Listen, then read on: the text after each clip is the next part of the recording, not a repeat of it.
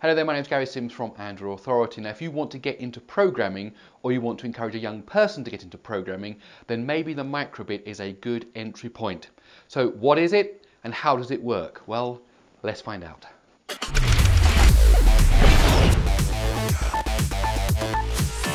First of all, a bit of history.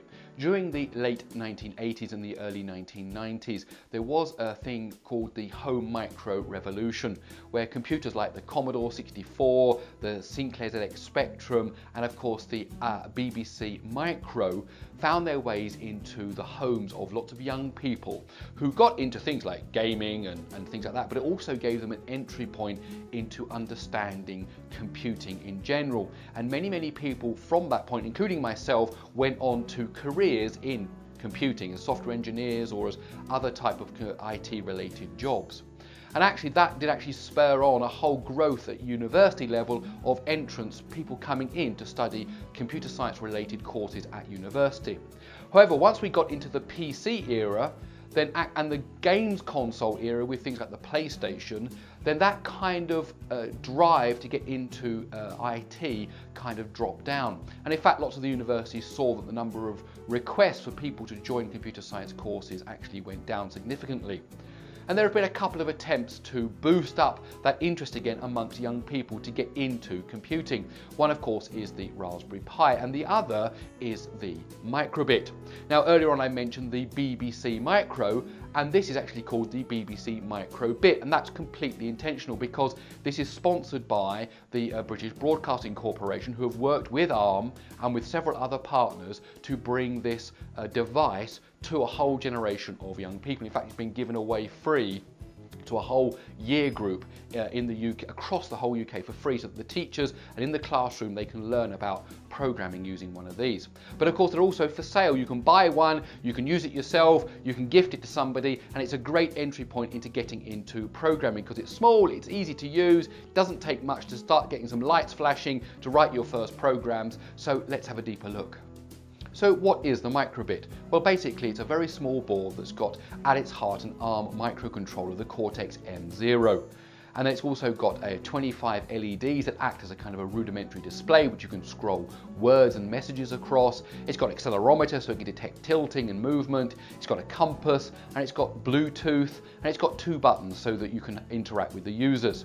Now, you don't need a television to use this, you don't need a monitor, you don't need a keyboard, you don't need a mouse. You just need to be able to have a PC that you can program it on, and then once you've programmed it, the program stays in flash memory and it can be put into any kind of project, from simple kind of badges all the way up to complicated robot systems powered by a simple battery setup. And once it's flashed, it runs in there all the time. So the programming is done on a PC, and then you flash it over and you run the program. Every time it starts up, it runs the same program. So it's really easy to get into programming it. So how do you program it? Well, basically there are 4 different programming environments available. Probably the easiest for the youngest people is a blocks system. That there are 2 IDEs that ARM have partnered with different people, including Microsoft, to provide these kind of blocks. And the blocks, you can drag them out from a collection of blocks, and they do things like set variables, do a loop, test a condition, and it's all built inside. So it's very visual for people to be able to see how these programs are put together. Now, behind the block system is JavaScript. Of course, JavaScript is very popular on the web, and those blocks are converted directly into JavaScript. In fact, inside some of the editors, like the Microsoft editor, you can switch between the block view and the JavaScript view, and you can see what the blocks are doing in JavaScript, which is a great way to learn the fundamentals of JavaScript. And if you want to then switch over to JavaScript, if you write a fairly simple program, it can actually be converted back into blocks. If you start writing more complicated programming, the block system just is left behind, but you can just keep on writing some very complicated JavaScript there. Now, the only downside of the JavaScript system is that because there are 2 separate IDEs, the calls that you use to do things like control the LEDs or interrogate the accelerometer or see if there's been a button press, they're actually different on both systems. So there's not a standard JavaScript API that would mean you can write it in one environment and the other. Once you pick an environment, you need to stay in that environment. Now, besides blocks and JavaScript, you can also write programs for the Microbit using MicroPython. Now, Python again is a very, very popular programming language. It's got a whole bunch of uses out there, and MicroPython is kind of a subset that's designed to run on microcontrollers. And like the other environments, you write the program on a PC and then you flash it over onto the Microbit, and your Python program is then running. And the final way that you can write programs for the Microbit is using C and C++. And that's because the Microbit actually uses ARM's Mbed system.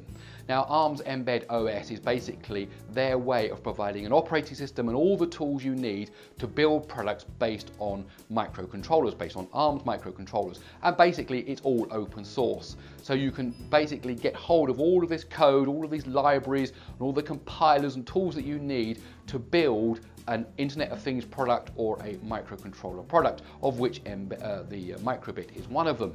And that basically means if you go over to the Mbed development environment, you can add a Microbit board and then you can start writing C code.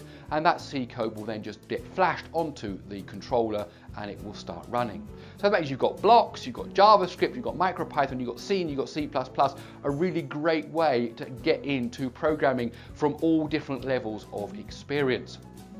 Now, to test out the Microbit, what I've done is I wrote a program that simulates an electronic dice. You shake the Microbit and it comes up on the display with a number between 1 and 6. And I've written that using blocks, using JavaScript, using MicroPython and using C. Now, if you go over to the AndroidAuthority.com website, you'll see all 4 programs there and how I did them. Basically, the blocks is the easiest, so really it is a good way to get into programming. The MicroPython and the JavaScript are, I reckon, around the same level of difficulty, and the C one is a bit more complicated because you really are dealing with some low-level events, some low-level reading of the accelerometer, which is a bit more complicated than what you get in the higher-level languages. But on all 4 platforms, it's very easy to write programs, and it was easy to take that idea and port it across all 4 environments. So it really is a good way to learn about these different setups. And so there you have it, my review of the BBC Microbit. Of course, it's made in conjunction with the BBC, in conjunction with ARM, and with a whole host of partners.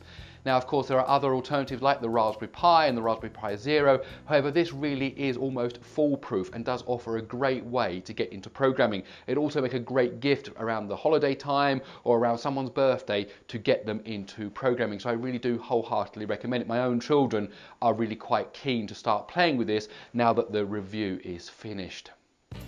Well, my name is Gary Sims from Android Authority. I hope you enjoyed this video. If you did, please do give it a thumbs up. Also, don't forget to subscribe to Android Authority's YouTube channel. Please do download the Android Authority app because that will give you access to all of our news and features directly on your mobile phone.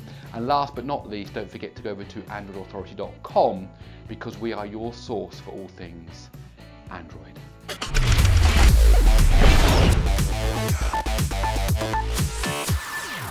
One final thing, if my voice sounds a bit croaky, it's because unfortunately I've caught a cold, so sorry about that.